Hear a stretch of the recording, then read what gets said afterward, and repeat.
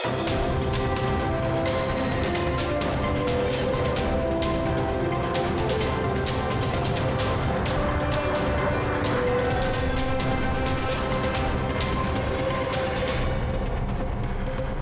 welcome to the daily English news program on Azərbaycan Television with the most important events of the day. I'm your host, İlham Məmmədov.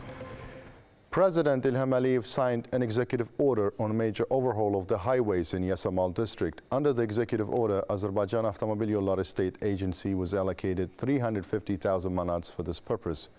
With another executive order of the head of state, the Azərbaycan Avtomobil Yolları State Agency was allocated 1 million manats for the major overhaul of Gəndöb-Xaçmaz-Yalama state border with the Russian Federation, Ağalıq-Daşlıyataq-Günəşli Highway of Şabran district, connecting 3 settlements with a population of 4,000 people.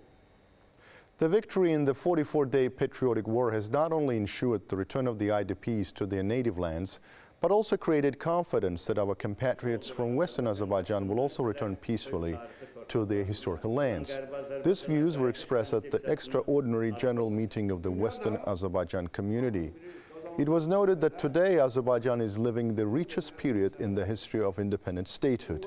Continuing the policy of the great leader Heydər Əliyev, President, Supreme Commander-in-Chief İlham Əliyev instilled the feeling in the people of Azerbaijan that they are the citizens of a strong and victorious state. The destruction of historical, religious and cultural monuments belonging to Azerbaijanis in Armenia was also deplored.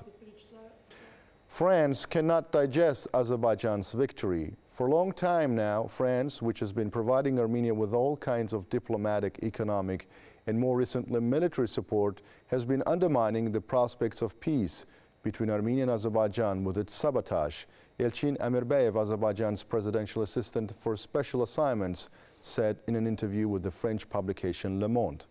He noted that the reason for the deterioration of bilateral relations is the absolutely unfair, biased, pro-Armenian position of France on this issue.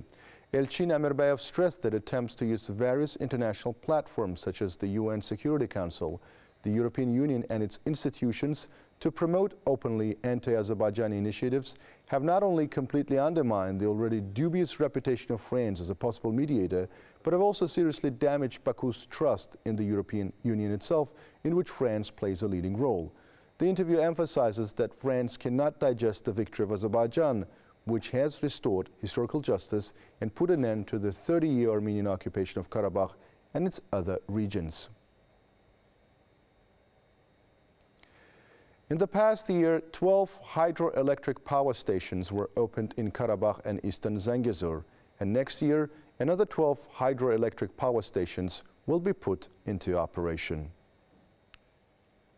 The implementation of the green energy strategy in the territories liberated from the occupation continues successfully. In 2023, 12 substations and hydroelectric power stations were commissioned in Karabakh and eastern Zangezur. Within the framework of the Inter-Country Energy Corridor project Azərbaycan-Türkiyə-Europe, the opening of the 330 kV Jabrail Junction substation took place with the participation of President İlham Əliyev. Last year, small hydroelectric power stations Çırak 1 with a capacity of 8.33 megawatts, Çırak 2 with a capacity of 3.6 megawatts, Qamışlı with a capacity of 6.33 megawatts, Soyuqbulaq with a capacity of 5.3 and Meydan with a capacity of 3.4 megawatts were inaugurated after construction in Kəlbəcər district. Significant measures have been taken to supply electricity to Laçın district, where the 110 kV Gorçu substation and the Laçın City Hub substation have been put into operation. In addition, the opening of the reconstructed small hydroelectric power stations Mishni with a capacity of 8.25 megawatts and 6 megawatts Alxaslı station took place in Laçın. Commissioned with the participation of President İlham Əliyev, the Cahangir-Beyli hydroelectric power station with a capacity of 10.5 megawatts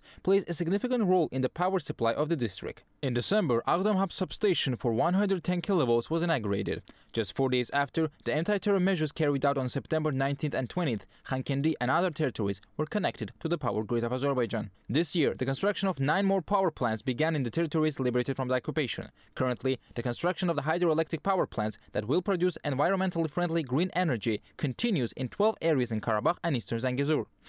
On some of the plants, the work has already been completed. The stations are planned to be put into operation in 2024. You can get in touch with us by contacting AzTV Haber's hotline number 051-511-1956, through which you can report events you come across of, as well as share your suggestions and remarks.